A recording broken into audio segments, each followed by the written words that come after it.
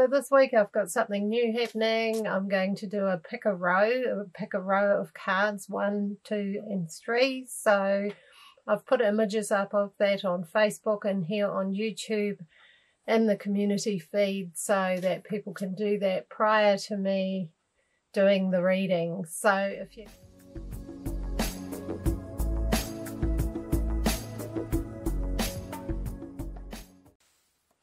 Hi and welcome back. I'm just shuffling the card for this something new I'm trying out just to make it more interactive and more interesting. You know, if you keep doing the same thing over and over again, I think it's quite easy to sort of fall into a rut, and I wanted to change it up a bit this week and do something a little bit more different. So I'm going to do 3 rows of cards and people can pick one, you know, from the top, 1, 2 and 3, and I'm going to reveal those cards. So I'm just going to put them down in 3 rows. Hang on, I've got to move the camera tripod, otherwise I haven't got enough room on my little table.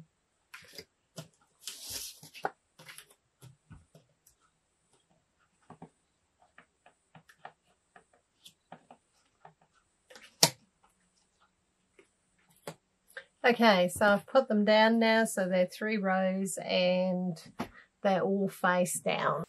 So yeah, I'm going to start with the first row with number 1. So if you've chosen that, pay attention and turn over the first card, which is the King of Swords.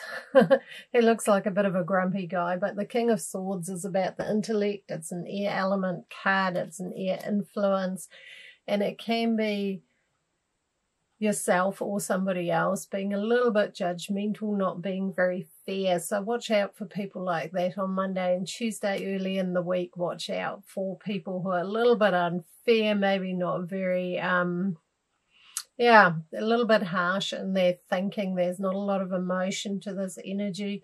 It's more kind of quite cut and dried, black and white thinking. So yeah, keep that in mind. If you've got somebody like that around you, it's probably best not to confront them directly and let them work it through in their own way. If it's showing you as somebody who's feeling like that, make sure you find an outlet.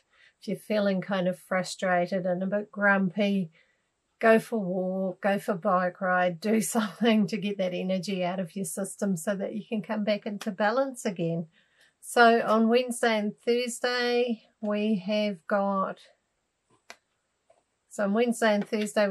the 4 of Swords. So we've got a few swords in row 1 there, but that is a much more peaceful one, and it's about just peace and quiet and recharging your batteries and not being too busy, taking some time out for self-care, for self-nurturing.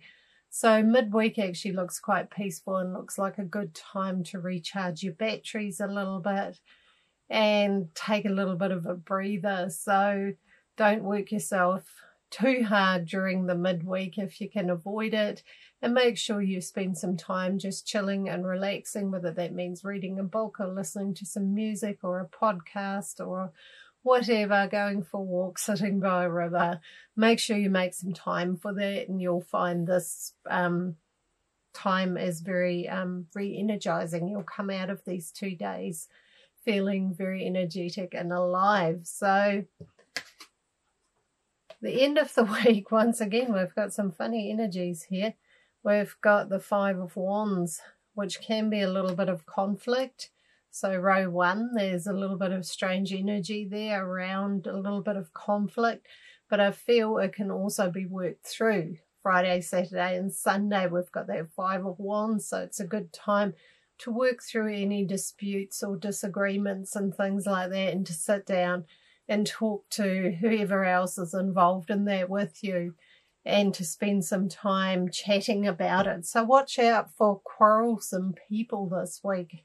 Everybody who's chosen the first row, there just seem to be some funny energies, some funny influences that are a little bit quarrelsome, hence the bit of a break and a bit of peace in the middle of the week, because you would need it with the energies that are around. So, but you don't have to get tangled up in all of that too. You've got a choice.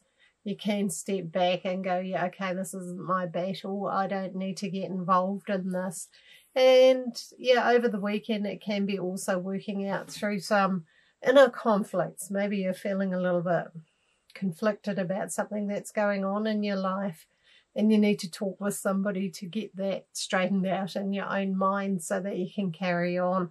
So it's not huge, it's not an outright fight or battle, it's more of just niggly, funny energies, and they need to be sorted out and they need to be talked about, and then things will calm right back down again.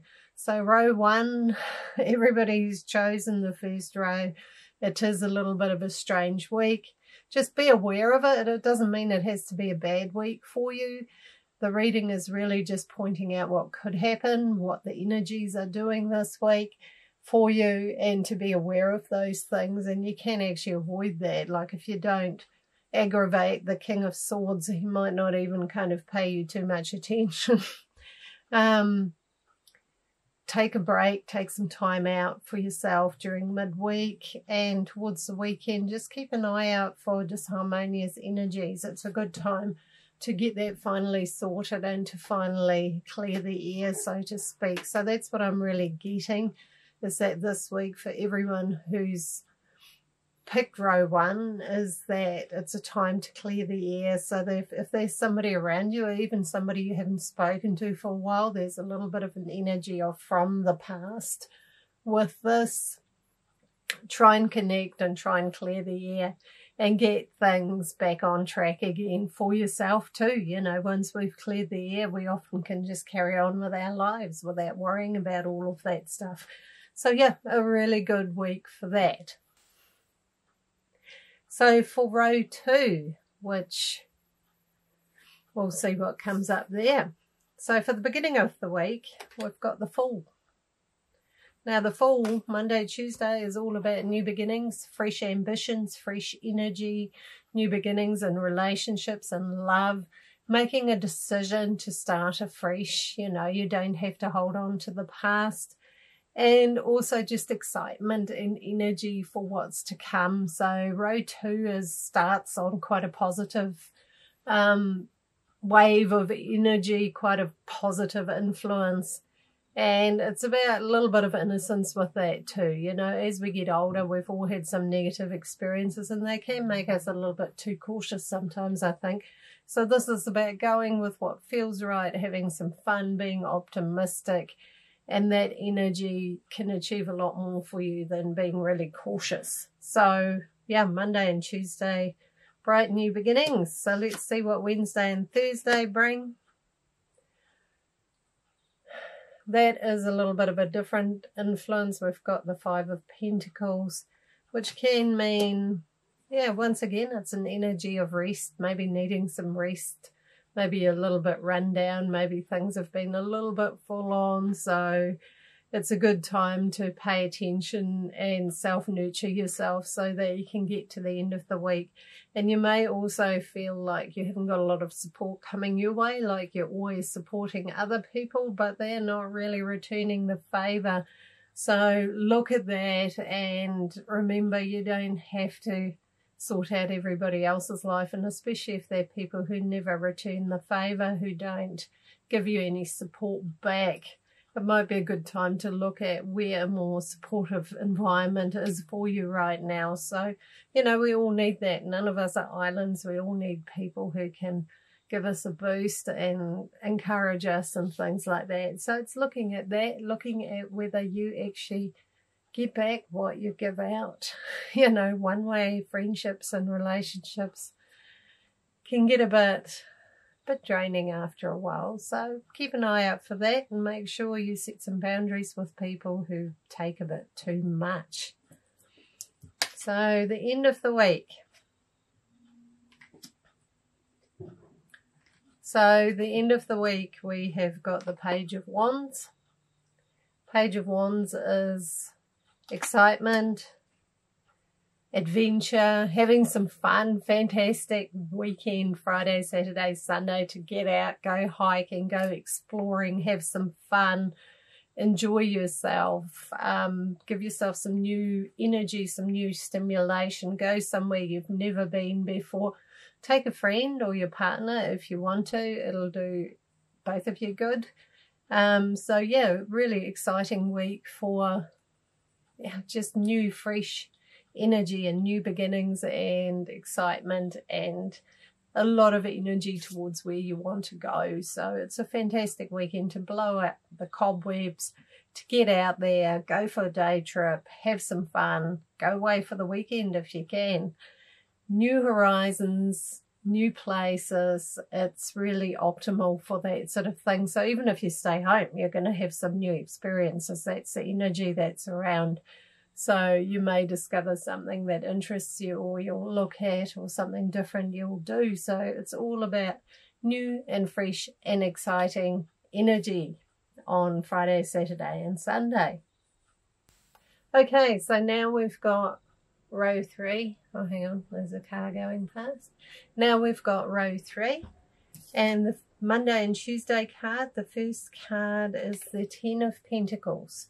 So the 10 of Pentacles, we're looking at abundance, at feeling fulfilled, counting your blessings, being aware of all the goodness in your life. It's like a very abundant energy. So you're going to have some good luck financially and in the material aspects of life. And you're also going to feel very happy and content and peaceful with that. So Monday, Tuesday is a brilliant time to go for something, go for a new job, go for a raise at your job if you think you're due one, things like that. Or even if you want to do something like sell something or do some kind of business deal, then Monday, Tuesday is a really good time for you for money coming in. So yeah, Monday and Tuesday are wonderful for that. So make the most of it. It's a great time. If you've got stuff you don't want anymore, sell it on Trade Me or something like that. Free up the energy, make some space. It's a good time for that. And yeah, really abundant blessings is the kind of the feeling, the energy I get for Monday and Tuesday for row 3. The middle of the week's fantastic too. So we've got the World, and the World is things coming together. It's like different aspects of your life. You're looking at them, your family, your friendships, your hobbies, your interests, your career, where you live. All of that is actually in a very harmonious sense of balance, and the people around you too. So it's a really good time once again to count your blessings. Row 3 seems to have huge amounts of that, to appreciate what you have.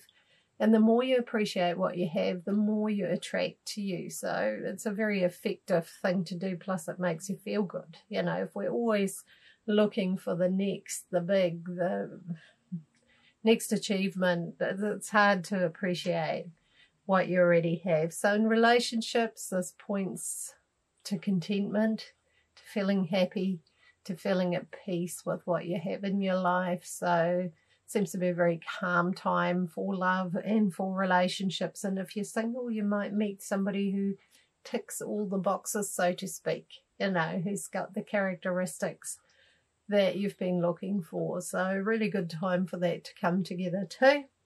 And on Friday and Saturday and Sunday, we've got the King of Cups. So the King of Cups is all about, it can be a male, it can be an actual guy in your life. If you're male, it can be a friend or a mentor. For women, it can be a friend, a partner, a father, a mentor, somebody you work with. But it's pointing to somebody who's very kind and very genuine and quite wise and has quite a lot of experience in life and can give good advice. So keep your eyes open over the weekend for somebody like that. You might just get some great tips and get some great encouragement from somebody who has that energy. If it's pointing to your own qualities, which quite often the tarot does, it's saying you've reached a stage like that in your life where you're feeling confident, where you're feeling good about where you're at, where you're feeling like, yes, I'm getting there. And you're also ready to share your encouragement and your experience and your wisdom with others. So you've reached a phase of being able to do that. So very, very good influence, a nice, strong but calm influence. Like strength in a person to me is a calm inner knowing. You know, it's a feeling they have that they know themselves and they're okay with themselves. It is true strength. All that ego stuff of strutting around about how great you are, how wealthy you are, all of that, that's not strength.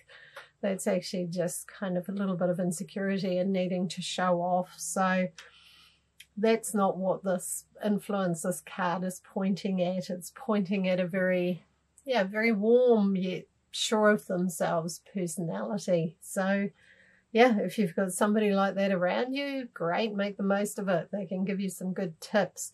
If you haven't, you're quite likely to meet somebody with those qualities over the weekend. And I think you'll certainly appreciate them and have a nice time together. So yeah, get out and meet and mingle with people. You're going to meet some amazing people this weekend. So yeah, that's the 3 rows. Please put any comments down below to see whether you like this format or not. For me, it's just an experiment, something I wanted to try. I'm not into making those really long videos where people are just bringing up card after card after card like some YouTubers do. It gets too muddled in my opinion, so I like to keep it fairly brief. But let me know what you think of this, if you enjoyed it. Certainly row 3 has the easiest week this week, but the other 2 are also very rewarding, and there's a lot of stuff working out and working through.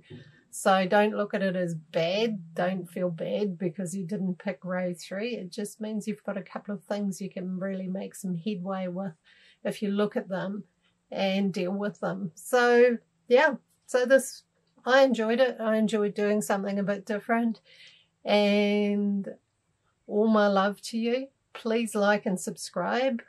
Click the bell icon if you subscribe, because otherwise YouTube probably won't let you know that I've posted a video. And lots of love to you all. Have a fantastic week, and I'll see you in my next video.